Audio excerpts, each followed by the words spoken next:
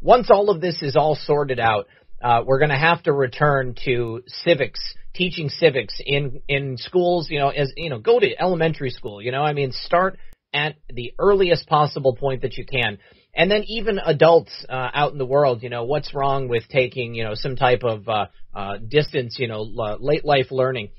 Real quick, I just need to say thank you to Gino. Gino says, what if the 10 days of darkness is the 10 days of a Biden administration? I proposed this the other day. That would make a lot of sense. We certainly got a scare event. A lot of people have been very scared this week, at the prospect of a Biden administration. It was dark as heck for the first 2 days. In the Telegram group, the people were just, gnashing teeth and very, very upset. We've been duped.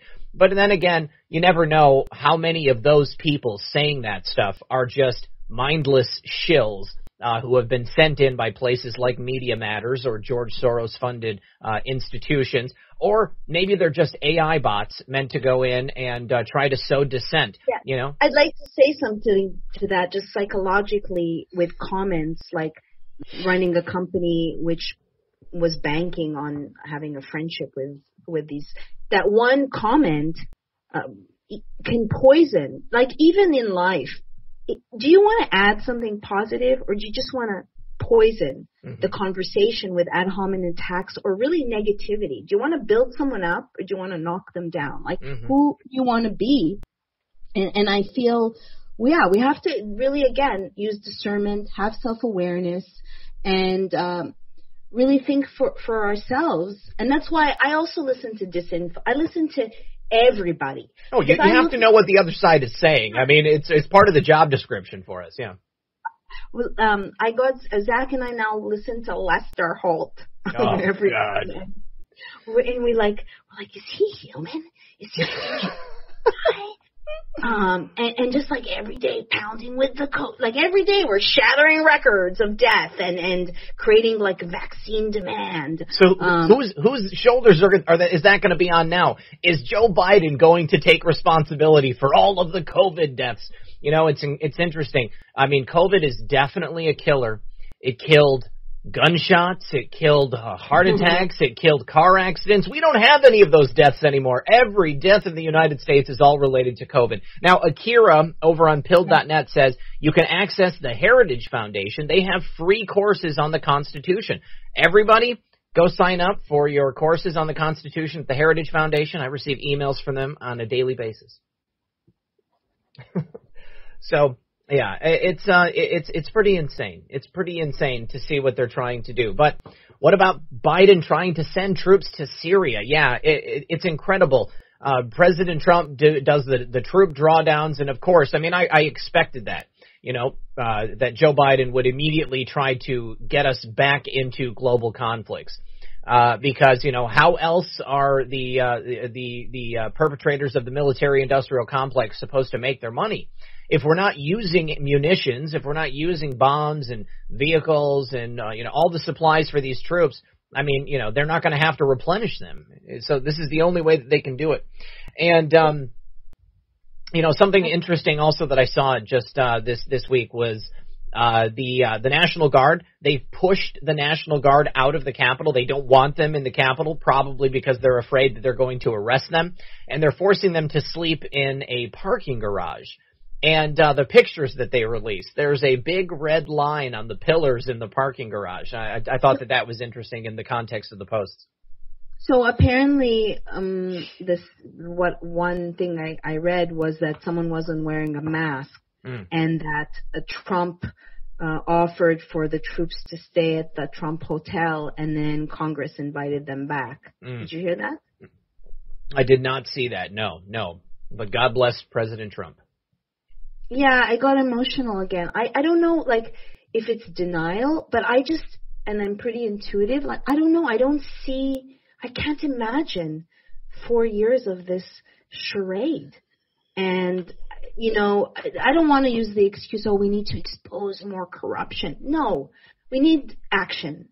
It's enough is enough. There's enough of us who see the corruption, and to go back to Swampville with all these usual suspects watching masked, on top of that masked Hillary, and Michelle Obama, and just Clinton, just a farce, just charade. Lady Be Good over on Twitch said, so obviously no arrests are happening if they are afraid the troops were going to do that and kick them out for it. Well, I wouldn't count that out just yet, because the troops are still in Washington, D.C. Like we said at the beginning of the show, Washington, D.C. is still a demilitarized zone. I don't think those fences, I don't think that razor wire is ever coming down. We've got National Guard. We've got National Guard in every single state capital all across this country. I mean, can you think of a better scenario to be able to round up the deep state? I mean, all of those indictments are still there. They still exist. Okay, so there is and John Durham's investigation has not been completed. It has not been revealed. He's got the power of a special prosecutor. So no matter who is the president at that time, I mean, he's gonna bring it out, and there's going to be some movement on that. You know, there are too many things that have been put in place, and President Trump gave up. He apparently gave up so easily. You know, I mean, if you look at the way that he acted on the 6th, I mean, very confident. He knew, exactly what happened. He was communicating to us very effectively. We all knew what happened. We understood the fraud. And it appears that the only people who didn't were the people who could, do something about it, apparently, and not willing to look at the evidence. But, President Trump's not a quitter. I mean, I played this clip on the show during the week, maybe a week or two ago, where he mentions to Chris Wallace during an interview that, someday he'd like to maybe lose everything, basically on purpose, so that he could then see, who's loyal and who is not. And one of the greatest things that came out of this is that President Trump is fully aware of who has his back and who doesn't. All right. And, he's talking about starting the Patriot Party. I am very, very excited about the prospects of an actual competitive third party. Every single person that voted for President Trump will join that Patriot Party. They will vote for whoever President Trump tells them to vote for. And, I do believe that this is part of the plan all along. I don't know the timing. Everybody wants to know the timing. Unfortunately, I'm not the one making this schedule. And, very few people are. So it's just one of those things that we have to allow to happen. Now, I do believe President Trump and the people who are on his side deeply care about America. So I can't believe they're just going to let it all go to shit. Pardon my language. That's not going to happen. Yeah, I can hear you. Because this goes off there. So one thing I'd like to say is that during this coming to the election and now, I mean, do you want someone that's telling you that we're in the darkest days are yet to come, dark winter, fear, someone who said, I had coronavirus, I'm cured, we need to open up the country, just who do you want to go with? That's one thing. You want to see barbed wire? No, I do hope we go to sunny Mar-a-Lago, but like barbed wire, fear, fakery, no, that we don't. That's not what we want. I wanted to share some of the some things in the documents that I came across. Yeah, please. Also, some of the things that this intel officer gave, and it'll be maybe I can start with that, and you can speak with Zach. That can take it way further than I. But basically, this is intel officer I spoke to and talked about a soft takeover by China. There was an awareness. And we talked about Icarus. Do you know about Icarus? I don't know. No. So I don't know 100% about Icarus other than it's a god that Icarus got too close to the sun. Yeah. Greek guy. And we've seen a lot of people in the past couple of weeks fall to their death, like the Rothschild dude. I think it was 87. The Sweden Low guy. The Rothschild that died. There was a man that leapt to his death with a baby, but I don't know who. I know that there was an Australian woman who leapt to her death, and there was also a Chinese national who was connected to Hillary Clinton that leapt to her death, also with her child. Yeah. Okay. So Icarus Fell from the Sky is tied to the operation having to do with blackmail inflation, okay. And this has this, and Zach can speak a lot more. So I'll move on. But basically, a blackmail inflation, which is slow poison, and if it's Operation Icarus, then you have people leaping to their death. She said that all the alphabets are corrupt, and that the siege, the January 6th, was kind of a rushed and manufactured operation. And it was to rationalize military occupation. We've been under threat, infiltrated every facet of the government for a while. Think invisible enemy. Trump's presidency has been in operation from the beginning. And what we're seeing, because I noted, like, was this pre-taped? Because there was an account and the weather was different and blah, blah, blah. So I asked, and she said that we want to continue to control the continuity of government, level 1. And you can go, and there's an acronym to that, but the continuity of government. Yeah, COG, yeah. Okay, there you go. So on the surface, you can see the storyline. FEMA was activated. DC is under lockdown. So technically, no one can leave. That's, you can go in and get checked, but my understanding was you can't leave.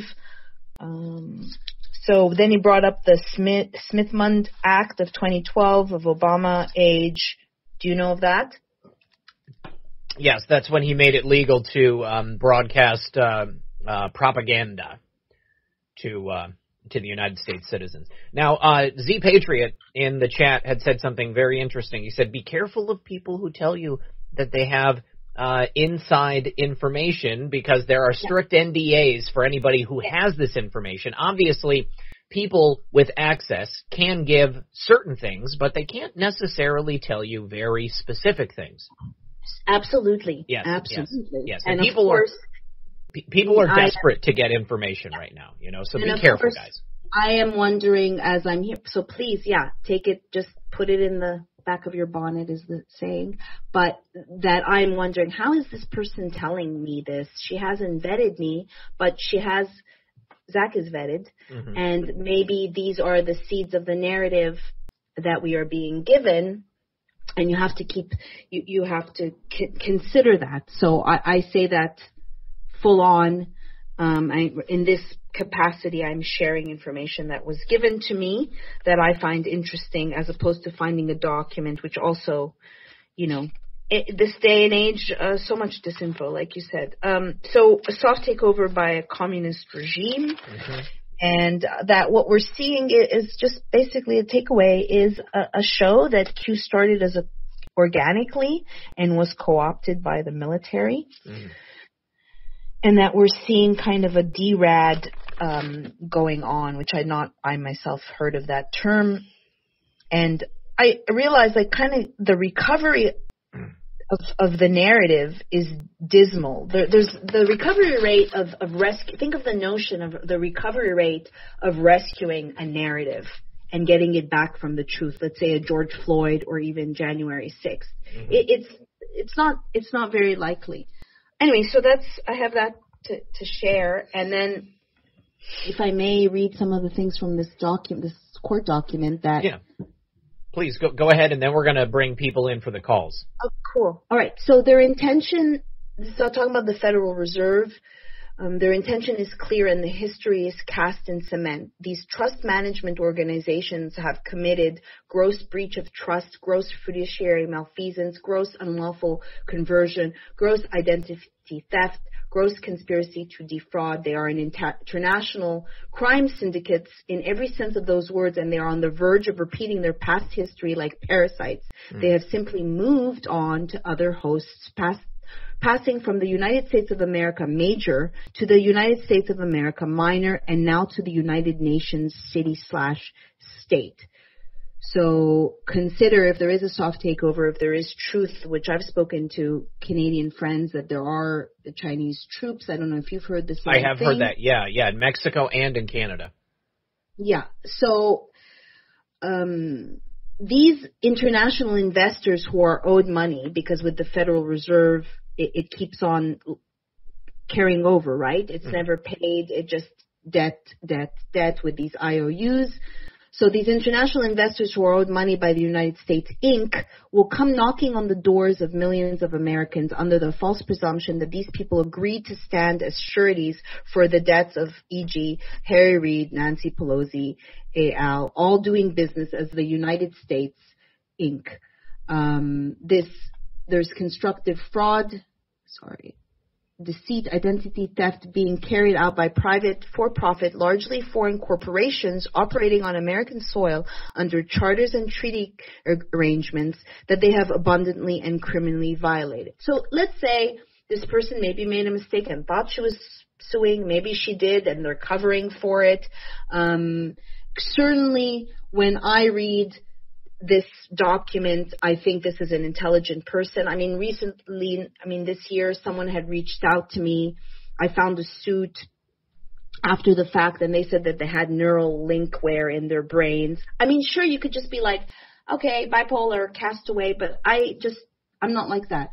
I find there's a lot of merit, and if we were to look at some of these statements, they're true, right? Mm-hmm. Definitely. Now, I have found